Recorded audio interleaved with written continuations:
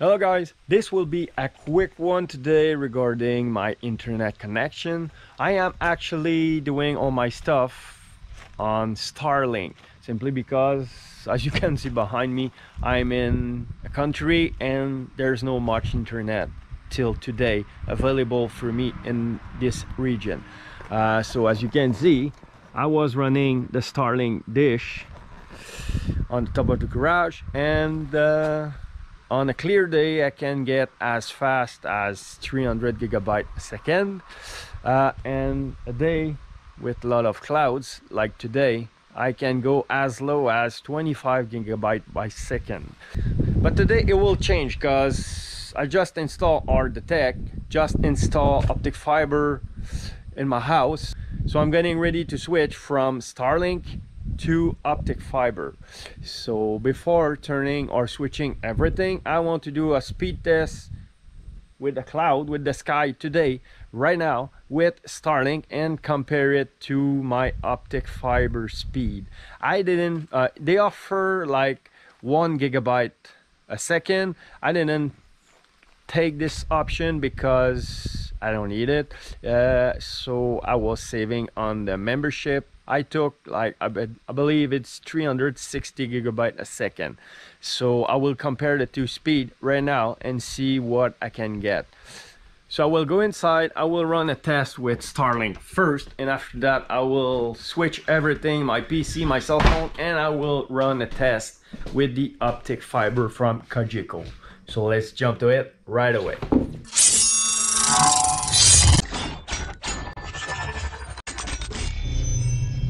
Okay guys, I'm now on my PC.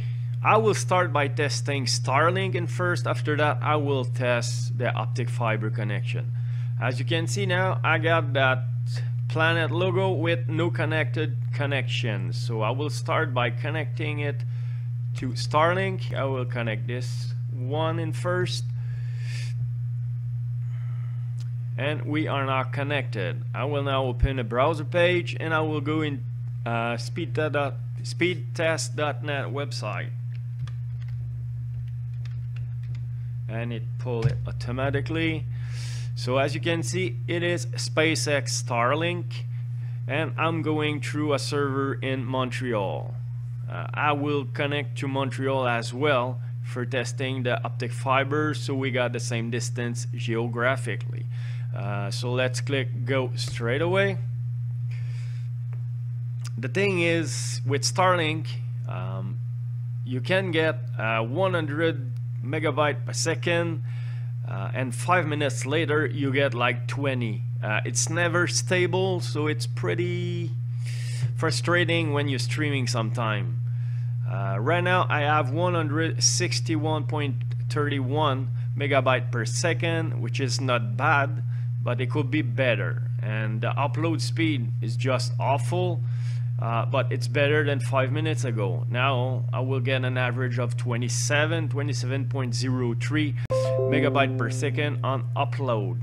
5 minutes ago I had 6 megabyte per second. What I will do, I will actually test it again so you can see that it's not stable with Starlink. You sometimes have different reading. Just 5 minutes later, we are actually simply 2 minutes later or so. I will open a new window, shrink it a bit, go to speedtest.net. Again, we are with SpaceX Starlink. We are in Montreal, but with a different server. I will try to find the same server. It was Connexio. So now I have the same server. I will click go, see if we get the same result. I will test the fiber twice as well, and as you can see, it's rising way slower. I don't know if it will get higher than that. In the previous test we had 161 megabyte per second. Now we'll be lucky if we get 70.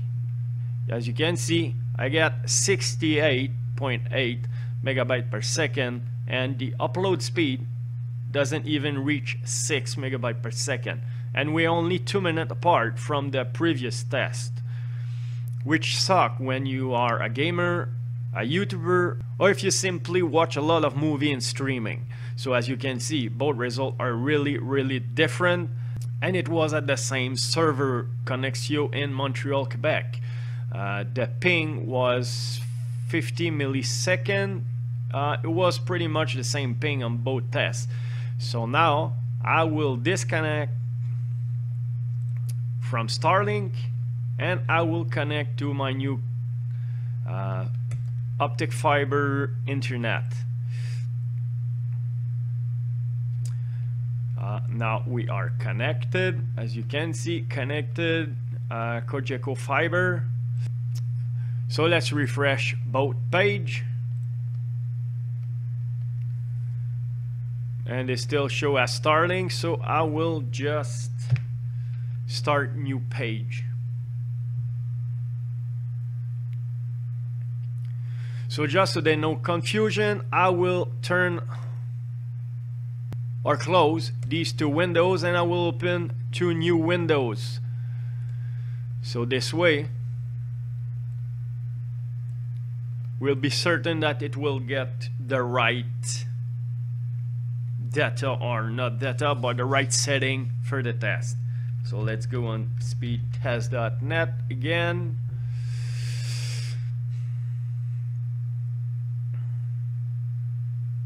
Pretty slow to open the page if you ask me, but I am on Cogeco. I will go on a server in Montreal.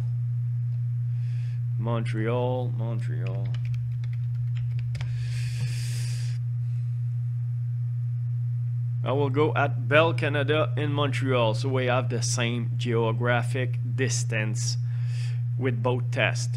So let's click OK or go. Seems pretty slow to me compared to the first test I did. 345 in a ping, that's unacceptable.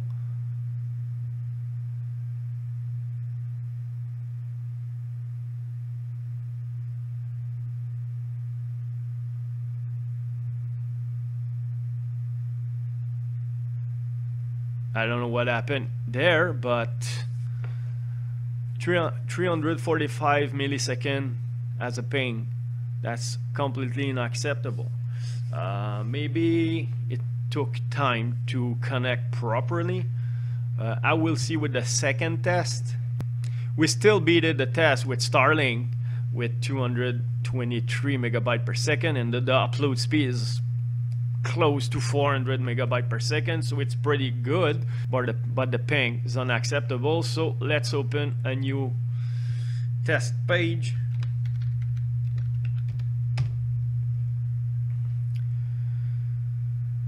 Still, you want to connect to Ottawa.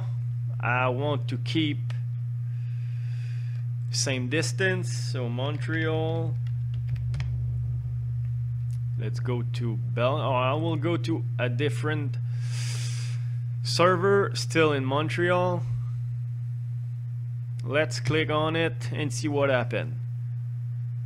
10 milliseconds for ping, that's way better. And the upload speed, the download speed, I mean, it's pretty close to 360 megabyte per second, which is what I'm paying for. So my guess is the previous tests there was a glitch in the connection or something, because now I'm getting great result actually with the optic fiber connection.